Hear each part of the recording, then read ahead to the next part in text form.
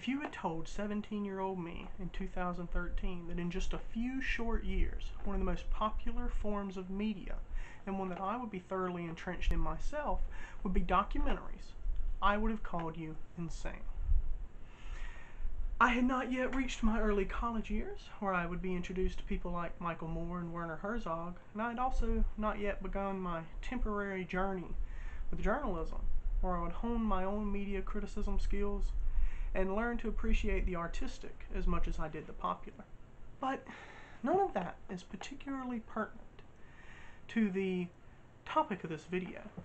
Now you see, because though documentaries have existed for decades before the existence of the internet, and people like Michael Moore became pop culture figures well before the popularity of social media, it is important to point out that services like Netflix and other streaming platforms are transforming what it means to be a fan of documentaries. Netflix has become saturated with these original documentaries, and Netflix documentarian has become about as legitimate a career goal as any other career in filmmaking. Netflix isn't the only culprit responsible in growing these internet-based forms of edutainment, as YouTube has its own version of the Netflix documentarian in video essayists like Down the Rabbit Hole and The Gaming Historian.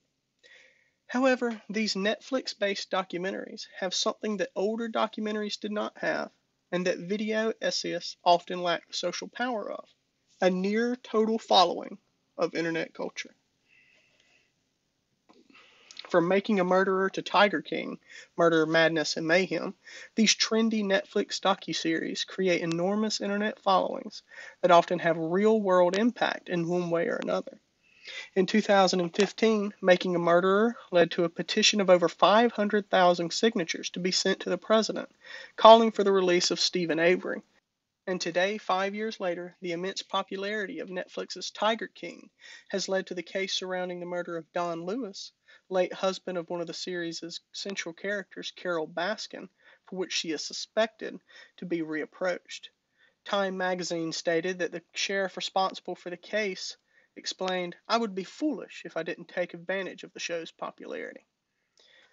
Beyond Baskin and the Lewis case, investigations into several of the series' featured big cat collectors are being undertaken far closer than they ever have been before. In an era of hashtag movements and the constant chase of internet clout, it's no surprise that such strong public support can be thrown behind issues like murder and animal abuse. However, not every documentary on Netflix or even every documentary produced and put on the internet are as popular as these two were. So, what is the secret? In reality, there is very little in common between Making a Murderer and the Tiger King. But there is a single powerful thread that connects the two together, and that is storytelling. No documentarian worth his salt, whether it's Michael Moore, Werner Herzog, or the directorial team of Eric Goode and Rebecca Chaiklin who produced Tiger King, will claim any bias-free approach. They are either approaching the topic with a social justice motivation, or they are simply pursuing a topic that entrances them or interests them. And this act of having any interest in a topic at all creates bias in and of itself. And it is that idea, that inherent bias, that drives most documentary work. Following the immense success of Tiger King, Baskin lashed out towards the documentarian, stating that she was misled about their goals and that they held an immense amount of bias against her.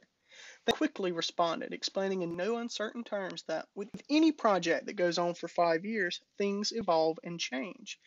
And we followed it, as any good storyteller does. That word, storyteller, is my smoking gun for this video. There is a misconception by many that documentarians are supposed to act in the same way America's idealized journalist does, bias-free and reporting the facts. But in reality, they are nothing more than storytellers, recounting a tale that they find entrancing and important. It is important to recognize in a series fraught with sex cults, potential murders, and narcissistic businessmen that the filmmakers saw the insanity that was Joe Exotic and followed him with a commendable fever and passion. Following Exotic's story, fraught with drug addiction, manipulative relationships, and an intense thirst for attention, was a brilliant move and a shining example of what makes for an excellent documentary. An eye for story. Incredible story allows viewers to become deeply involved in the lives and mischievous insanity of the characters they are watching, just like a sitcom or a TV drama. However, these people are not just characters. They are real people with real lives who've made very real mistakes. At times, the feverish internet following these shows get can lead to positive things, like the reinvigoration of the Don Lewis case. But just as often, it can lead to some very real negative consequences. Personal harassment from the proverbial internet hive mind is an obvious problem, but even more troubling at times can be the groups of people who start to idealize these stars. People like Joe Exotic become internet heroes, sometimes folk heroes, and at the worst of times, these documentaries can renew long gone discussions of love for notorious serial killers like Ted Bundy. However, the filmmakers cannot really be blamed for these issues. In the end, it's no different than someone idealizing Joey from Friends, Don Draper from Mad Men, or Tyrion Lannister from Game of Thrones. All that filmmakers can do is tell a good story, and the internet will do what it is that the internet does.